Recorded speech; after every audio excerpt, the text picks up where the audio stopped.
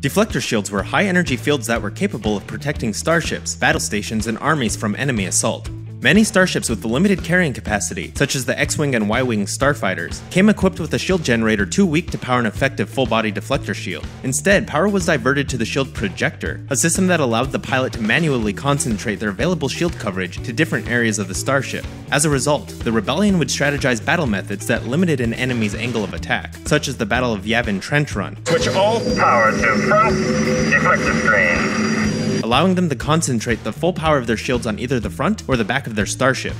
Capital ships with powerful shield generators, like the Imperial-class Star Destroyer, would utilize 3 radial shield sensor arrays to provide protection across the entire hull of the ship. Large space structures that lacked the ability to generate their own shields could utilize a deflector dish and generator located on a nearby planet or moon.